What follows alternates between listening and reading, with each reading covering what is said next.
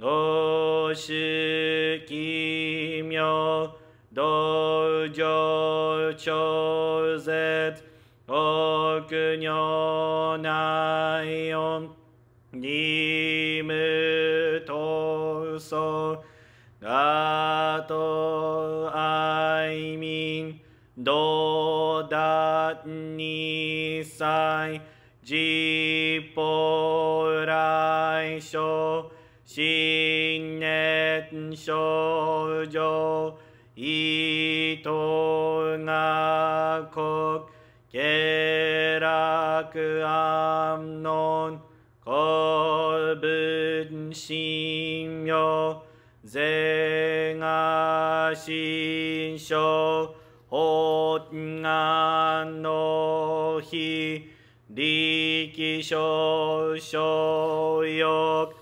自法世尊知恵無下上領子孫知が信用軽量心死食毒中願行精進忍術不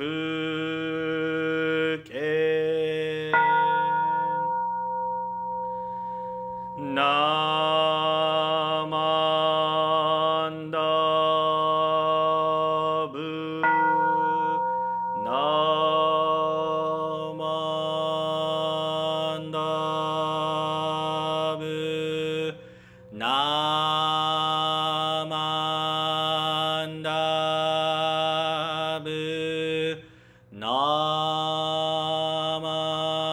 マンダブナマンダブナ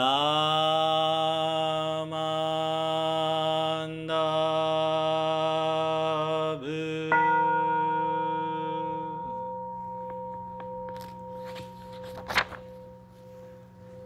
がんにしくどく平等正祭道法菩提心往生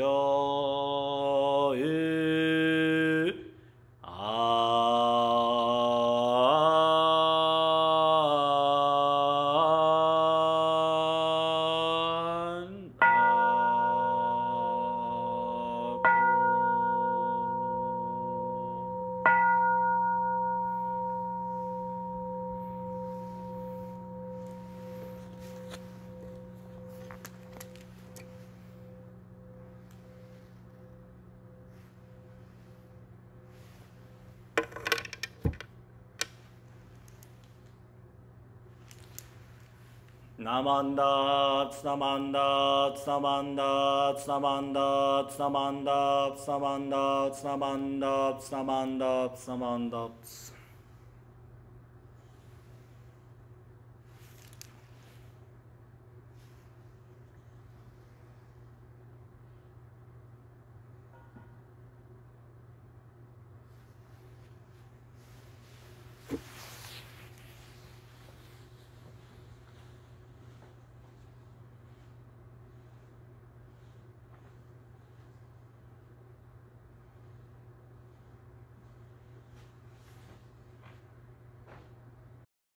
Please join me in Gasho.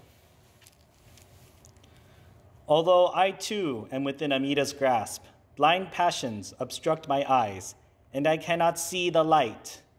Nevertheless, great compassion untiringly and constantly illumines me. Namo Amida Buddha, Namo Amida Buddha, Nam Mandas, Nam Mandas, Nam Mandas, Nam.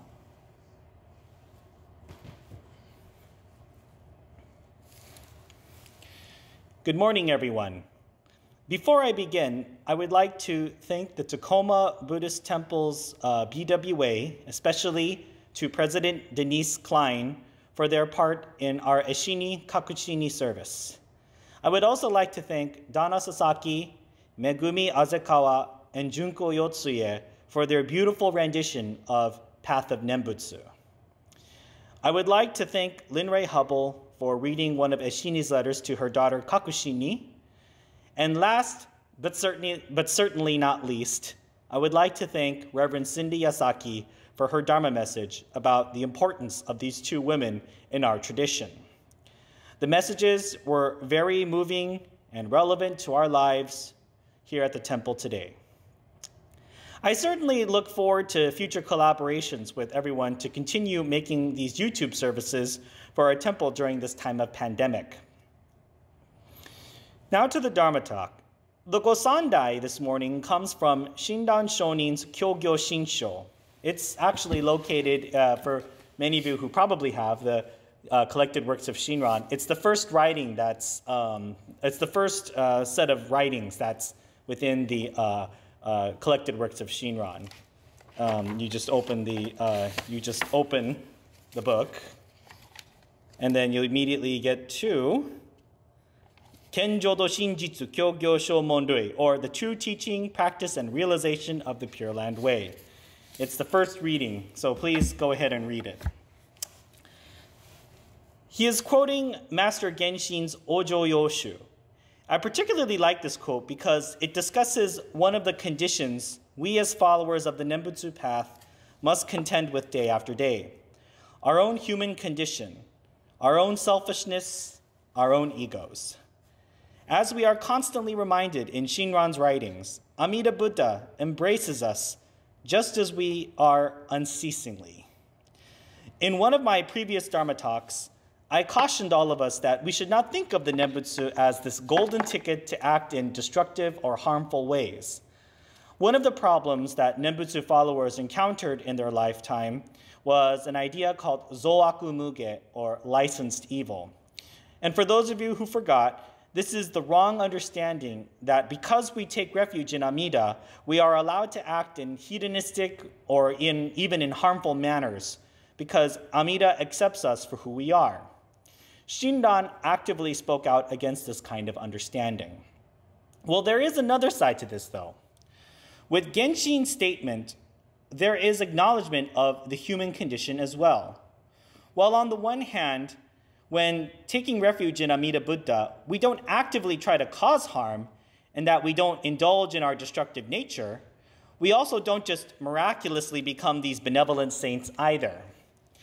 Many of you are a part of some rewards plan, I am assuming. When you buy something from a store or stay at a certain hotel or sign up with a particular credit card, one of the ways these things are advertised to us is the accumulation of points and how these rewards can come back to us. My sin, of course, is casinos, though Reverend Cindy, and it's a good thing she doesn't let me go to them because of the pandemic right now. However, when I was able to go to casinos, I was able to accumulate points for free plays or for free lunch buffets. In reality, however, this is not how our sect of Buddhism works. It's not that we say the Nembutsu, it's not that every time we say the Nembutsu, we get some kind of like merit point that we can just like build up and that we accumulate, and those points will get us closer to the Pure Land. We don't all of a sudden lose our egos and become these fully awakened beings. We still have to live in this world. And most importantly, I still have to live with myself. You still have to live with yourselves. You all have bad days. I get mad, and I get mad in traffic when someone cuts me off. I remember at IBS, I would go on a tirade every time someone said something I deemed heterodox to Jodo Shinshu orthodoxy. I remember a point where one of my mentors, Reverend Harry Bridge of the Buddhist Church of Oakland, assigned us a reading that was critical of orthodoxy and stringent structures within our religious system. When he told us about the content, he immediately looked at me and said, "Don't get mad." Needless to say, I have built up a reputation at IBS of being somewhat opinionated and difficult to deal with, and that is putting it diplomatically. Yet, Amida still embraces me. This isn't to say that I have license to get mad or be difficult to deal with, but that regardless and Reverend Tetsuo Uno would even say, because of that aspect about me, Amida embraces me. I again cannot achieve enlightenment on my own. However, what if I were kind? What if I did all of these kind things? What if I gave to charity? What if I was one of those billionaires who could donate hundreds of thousands of dollars to charities? Does that make me a better person? It certainly means that I am a person who has more privilege and the means to help society, which I encourage, by the way. However, that doesn't make me some saint. That doesn't make Amida Buddha love me anymore. According to another important document, the Tanisho, or a record and lament of divergences, there apparently was some idea floating around out there that the more one donates to a temple, the bigger the Buddha they become in the Pure Land. Amida doesn't care if you are rich, poor, or whatever race you are, and what your sexual orientation is. None of those aspects about ourselves is congruent with whether or not Amida Buddha embraces us. I am this way, so therefore I am better than that person over there. All of that is ego. All of the things that we think about ourselves, the things that prop us up and make us feel like we're better than said person who's over there, all of that is ego. And that is the aspect that Genshin is talking about. How wondrous it is that Amida Buddha embraces us, beings plagued with gigantic egos. I'm not trying to discourage kind behavior. By all means, be kind and generous to our fellow people. It's one of those things we talk about in the Golden Chain, right? Be kind and gentle to every living thing and protect all who are weaker than myself. Yet, at the same time, also realize that these good deeds or kindness isn't what gets you closer to the Pure Land. In our tradition, and from Shinran's understanding, Amida Buddha's wisdom and compassion embraces all sentient beings. How we choose to live our lives is up to us. It is wrong to drown in a sense of hedonism and entitled attitudes, but at the same time, we must be careful about how we view our good deeds as well. What was the good deed you did? Was the good deed you did really for the selfless benefit of others? Or was it another action that just boosts up your ego? And once again, we are brought back to the reality that I myself, by myself, is unable to attain the ultimate enlightenment on my own. I must solely rely upon the wisdom and compassion of Amida Buddha. So with that, I would like to thank everyone for tuning in today for this week's YouTube service. Once again, a big thank you to the BWA and to our minister's assistants, Lynn Ray Hubble and Reverend Cindy Yasaki, and to our wonderful music team, Megumi Azekawa, Junko Yotsuye, and Donna Sasaki for their part in the Eshini Kakushini service. I really enjoyed watching it.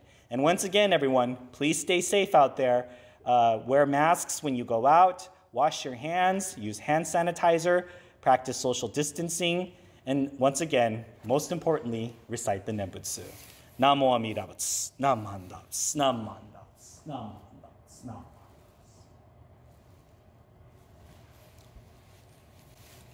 To conclude this service, I would like to do a reading of Shonin Nichiryusho, the Gobunsho written by Rennyo Shonin.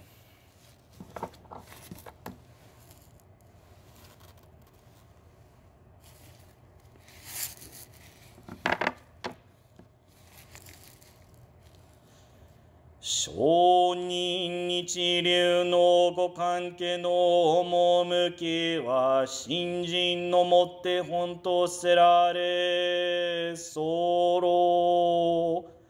そのゆえはもろもろの造業を投げ捨てて一心に皆に奇妙すれば不可思議の眼力として仏の方より往生は事情せしめたもそのくらいを一年発起入症状始終とも釈し、その上の称名念仏った如来我が往生定めたまいし、ご恩法人の念仏と心